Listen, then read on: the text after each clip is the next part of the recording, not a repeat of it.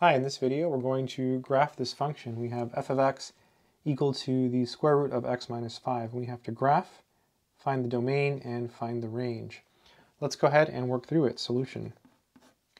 So to do this, we're going to start by graphing the square root of x. So if you have y equals the square root of x, it looks something like this. Right? It goes up forever, but it goes up really slowly. And so whenever you have something like this, f of x equals the square root of x minus 5, whenever you subtract from the x, you want to go right by 5. It's always backwards.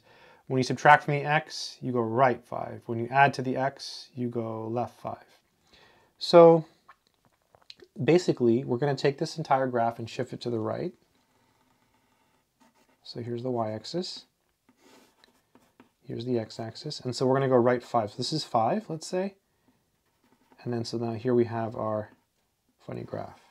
It looks like a finger, right? That's how I memorize it. It just looks like that, right? It's like, that's the square root function. You see how it looks like my finger?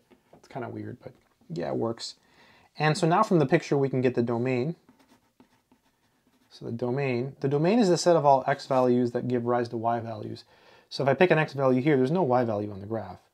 But once I get here, you see, I can get a y value, 0. Pick an x value, get a y value. Pick an x value, get a y value. So basically, I can start picking x values that will give rise to y values at 5. And we include the 5 because there's a solid dot there.